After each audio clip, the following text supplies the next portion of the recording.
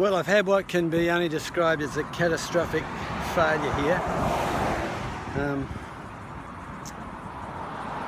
My fault too. An hockey strap, I stopped back there. I was really bonking a bit, so I stopped to get some dried fruit in me by the side of this busy road. And I got the fruit, but I didn't clip up the hockey strap in the correct way. It's come undone. In a very dangerous thing, I'm on this highway on this, there's about 1.5 meters, alleyway on the side of the road. They were going past at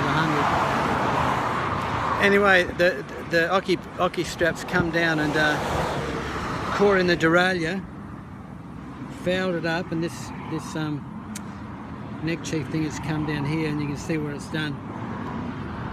It's busted the hanger on the DeRailleur, put it into the spokes. So this is not good.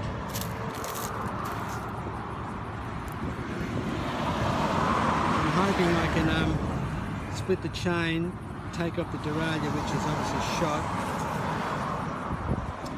and just set it on a mid-range gear, and I've got the triple at the front, so it means I'm not going to have a gear variance, but I should